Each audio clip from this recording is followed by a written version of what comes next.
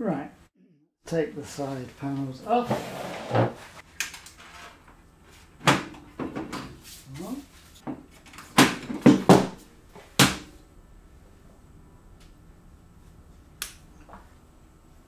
Okay, so we've got this, yes, move this one on, yes, and do this, next that.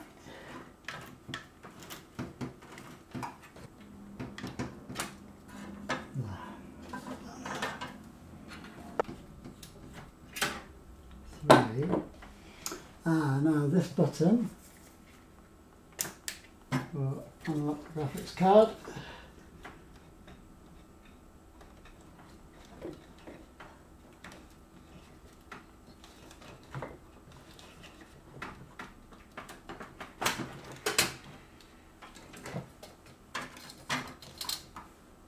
Out we come. Okay, there we go.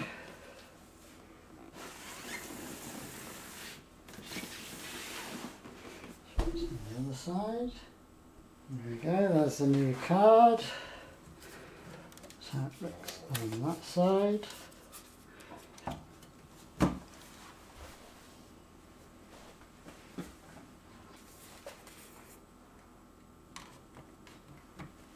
There's the old one.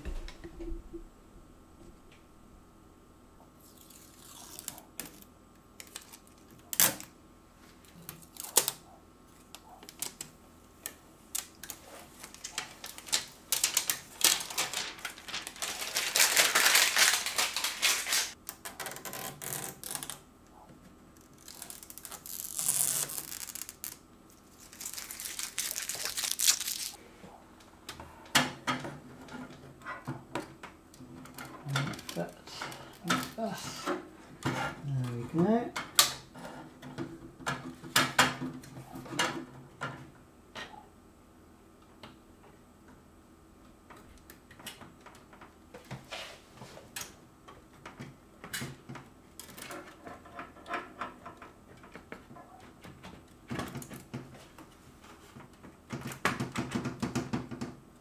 Seems to be in.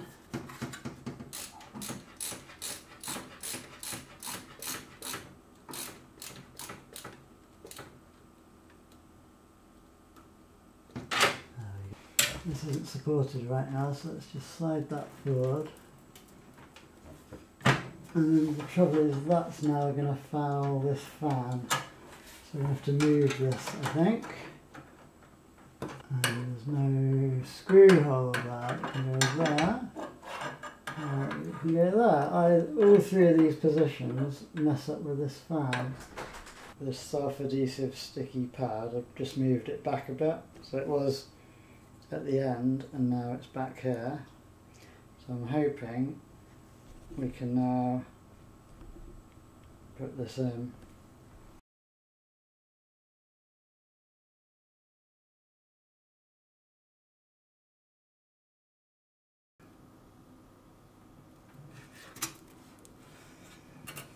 There we go. That's okay.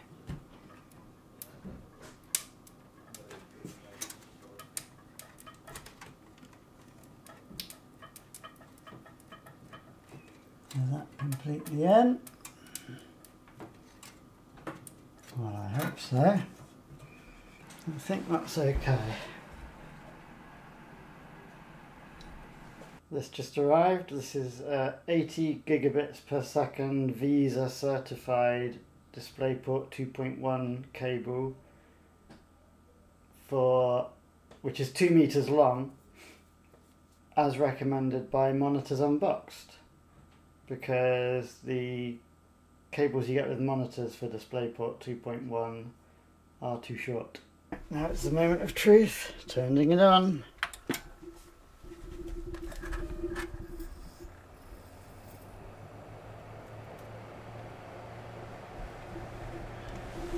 The fan's spinning. The fans are spinning.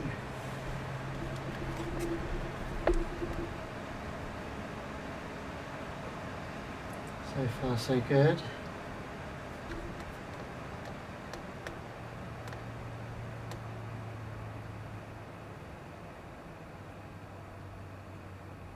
Well, I had to install the drivers to get this to work because it was saying Microsoft Basic Display Adapter. But it's working. I have 176 ROPS. One of the first things I did was run some 3D Mark benchmarks just to see how things were working. Not too loud, not too hot. And in the end I got some results up to 118% faster, which sounds a bit too good to be true, but it's just a synthetic benchmark. And then I tried Cyberpunk, so I'm just using DLSS quality, and I've turned off I've turned ray tracing and path tracing on, and I've turned off some of the stuff like depth of field and motion blur. Everything else is on maximum. And yep, so this is on the 4080 Super, and I get about 29 to 40 FPS. This is at 4K in this scene. And then riding around on the motorbike, it's more like 30 frames per second. It's not ideal. It looks very pretty, but more frames per second. Normally I would turn the graphics down or use a 1440p monitor if I was using this card. But then with the 5090, it's much more playable, 62 to 82 in this scene. And yeah, just looking a bit nice and smooth. It's, if you want higher frame rates, you can just turn settings down. But in this game, I don't think you need super high frame rates, but it's nice to have decent frame rates and nice to have all the settings cranked up because it looks really pretty.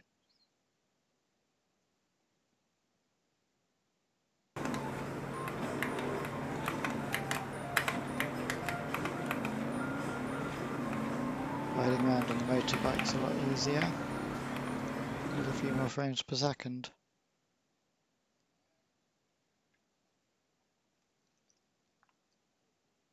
Really like these reflections there.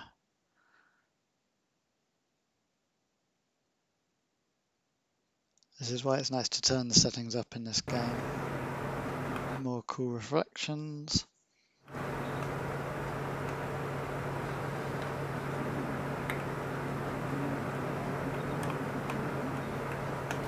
Yeah, this is really nice.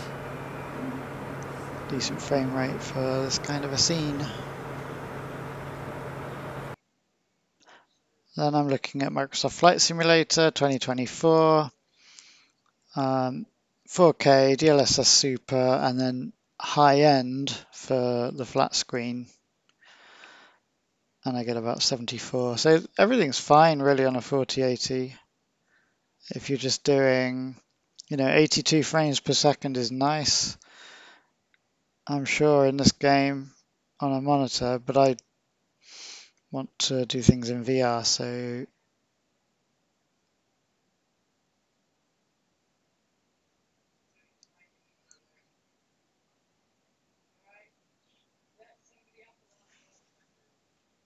yeah, nothing to complain about here.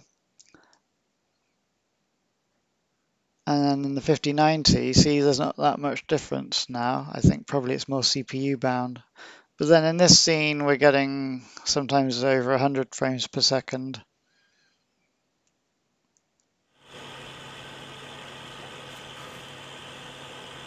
Again, this is in the high-end settings still.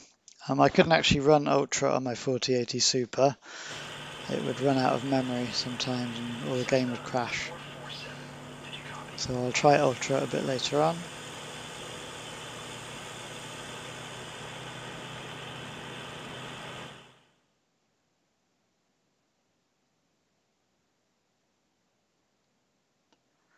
So then in VR, typically on the 4080, what I would do is have everything on medium and then quality. And normally I would turn on the dynamic settings so it would sort of scale down the graphics a bit if frames got too low. But I've turned this off for this test just to keep things a bit more even.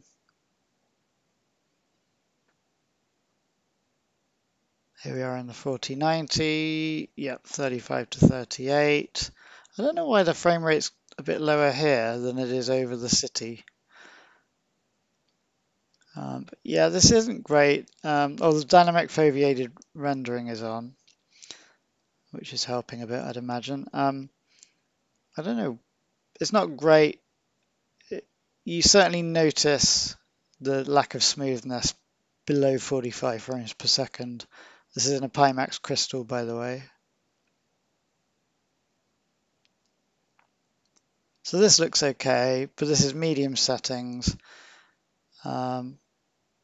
Other locations are a bit better. I'd get higher frame rates in more normal locations. New York is a bit of a stress test.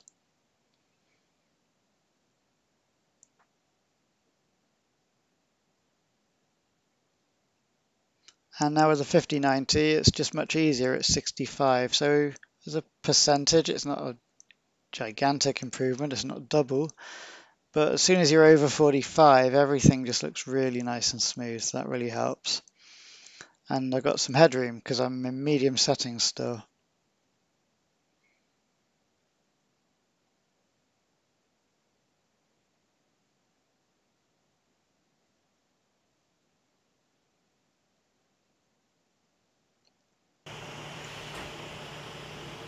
Yeah, in the cockpit.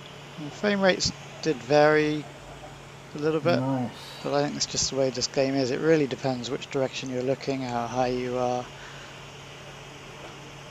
And there's a few stutters just due to things loading in, it would seem. It did clear up after a while. So then I thought, well, I'll turn the settings up because, let's make things look nicer, seeing as I've got a new graphics card. So I just changed it to high end and left everything else the same. There's probably a lot more tweaking that could be done. Yeah, and I'm getting 55 now. I'm not quite sure why the box has gone red. Maybe that means we're hitting some CPU limit or something. I'm not totally sure. I'll have to figure it out. But it looks fine. In the headset, it looks fine. And 55 again is enough to look really smooth. So then I thought, well, let's turn it up to Ultra.